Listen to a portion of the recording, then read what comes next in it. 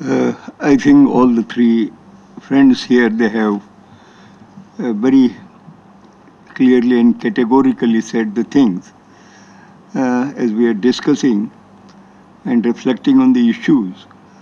I, I think the first and foremost, this obsession with the growth and the predatory model of development, crony capitalism and all that included, I think this is the first and foremost thing that we need to get off the minds, clearing the conceptual cobweb at that. I think the planners and policymakers in the large professions of economics, I have earned my bread teaching economics and I was member of the Maharashtra State Planning Board and all that. We are the culprits. We are the most resource illiterate people, and I think this resource illiteracy is the great challenge. I was just during the past week, Sunita ji, in Kashmir, and I spoke to the students of all the four universities. Governor Ora wrote them. You were in Rio, and that paper he read, and he said, "Well, you go and discuss." And I went to few colleges also. And there is, this obsession with the growth. How do you get off that? And now there's some words that are thrown. They say, well, economic fundamentals of India are very sound. All economists and all people are saying, but never talk about ecological fundamentals and ethical values. So I think it is a time that what we have, it need not be a dialogue and debate between the experts. And, some of the basic data, like say, for the CSE's work, SPWD's work, and we are sitting and reflecting on Lovraj, Kumar and all that, where we said that even on 100 millimeter of a rainfall, you have 1,000,000 liter water per hectare. This data, and Sunita ji and all, they have been saying, I have been pleading that. And in fact, what things you are hearing about the Maharashtra, I was one of the culprits. When I was in a Maharashtra State Planning Board, I told them, Maharashtra, which has 40% of India's large dams, hardly irrigates 5% of their area by surface water. Much of it is a groundwater based, and you are drawing the groundwater of hundreds and thousands of years.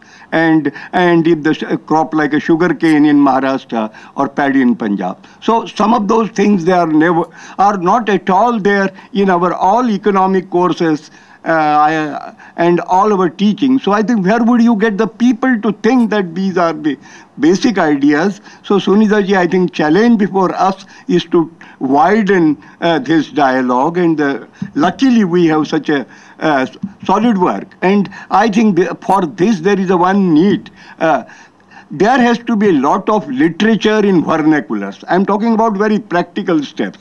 For example, Madhav Gadge, she writes very regularly in Marathi newspapers, and that communicates on ecology. So each one of us, whatever is our mother tongue, to widen this dialogue, maybe that I'm not raising a question, but saying it's how do we take further? My second point is that I think all problem is the problem of the lifestyle.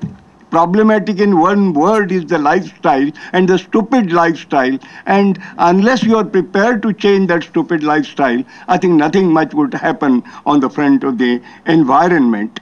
For example, Sunita ji, I'm not, I mean, I don't feel that I'm saying just in your presence.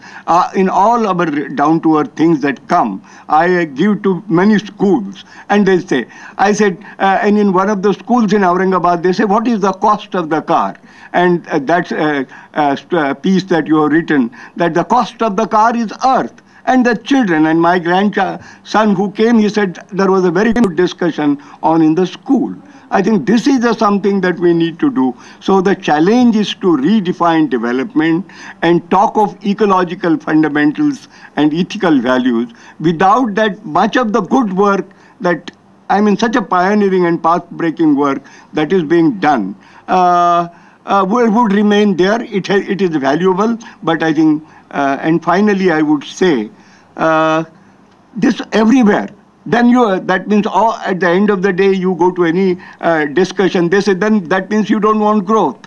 Yes, I said I don't want this kind of growth which is undifferentiated and undirected, and there can be development without much of the growth, and the need of the hour is to measure everything on the basis of ecological footprint, and by and large in many things there is enough room for redistribution, no net growth. I think unless we take some of these positions, the purpose and this, and finally, as I said, the development terrorism worries me a lot, because हर चीज, अरे आपको विकास नहीं चाहिए, अगर विकास चाहिए तो ये सब बातें क्यों बोलते हैं? ये विकास नहीं विनाश है, ये बात, ये development terrorism is a greater threat than other kind of terrorism. So are we prepared to grapple with these issues and think whether at the end of the day each one has to ask whether we are a part of the problem or part of the answer.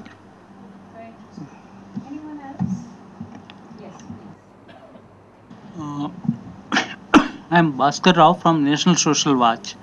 My question is, Ashish ji, you mentioned this, the budgets are not growing of the ministry and there is a need for manpower increase, all these things. Do you think these are necessary things, or are there alternatives for this? Thank you. Question of the last panelist now, one last round of comments. Anyone else? Any other questions? Yes, please. I am DC Das, and now from a private consultancy firm. I was in government earlier, ICR. I came across a book on environmental economics vis-a-vis the culture of worshipping cows and trees. The Scandinavian economist, he said that he is a qualified economist, holds 2 PhDs. He defined there economics' earliest definition was arts and science of managing the housekeeping. Now this growth-centered policy at any cost, which it does not see that the bigger housekeeping for Indian population has got a limit and has got a tradition also, which was mentioned by him, the micro level activities. India survived for more than 1500 years, invasions after invasion, because of its microeconomics, village centric and other thing.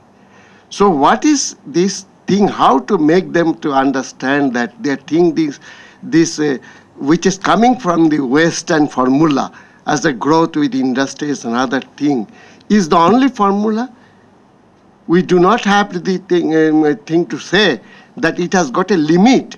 Anything you want to grow, anything you to draw the money, that money investment also has got a cost. And will you not make an analysis? You tell all the time that you do this SWOT analysis and other thing. You are drawing the 1,000 million crores. And in 1,000 million crores, so what is the investment, what is the fallout, and what is the 50 years cost effective? Can we not show that thing in that way? Say that in a mining we are investing that 1,000 crores or 1,000 million crores, or in the industries we are doing something. What is the environmental cost and other things, and how they are going to this one? How they are destroying the employment, and when they're creating the employment of 1 lakh, they're destroying the employment of 15 lakhs. Can we not show this thing? In every their effort, they are destroying more employment opportunities than what they are creating. This is a very clear thing, that in the village side they are all destroying the employment, and urban side they're creating the employment which gives the economy income to live in a slum. That's all they're offering. Thank you. Alicia, can I now ask you to respond to both that as well as I think the larger question that was raised in terms of, building institutions to, is that the way to do it, or is there another way? And I'll ask all the panelists to do that, and then I'll take the last words. Right, thanks, Sunita. Yeah. I tend to agree very much with the point that you just made with regard to the different kinds of opportunities that are lost as a result of the development that is created.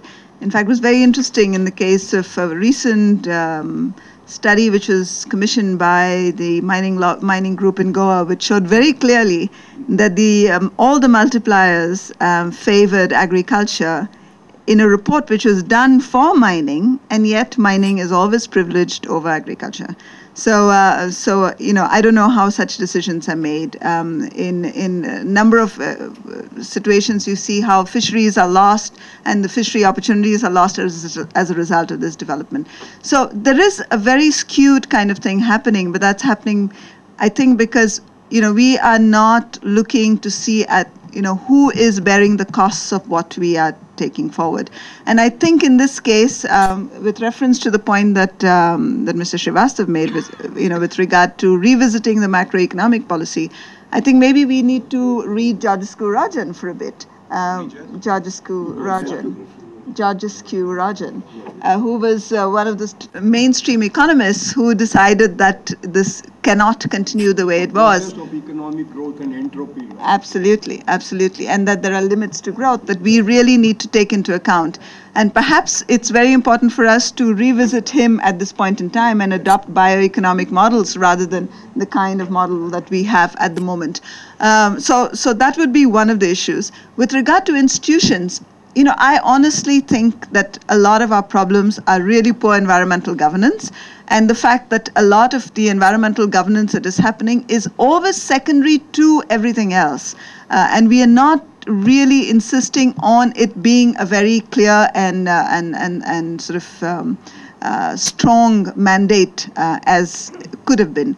So, and this is only possible to be rectified if we have multi-centered governance, if we have a number of institutions who become strong at their own level, if we bring in proactive disclosure or insist on proactive disclosure, and if you have regulatory control through society rather than at the MOEF or at the State Pollution Control Board.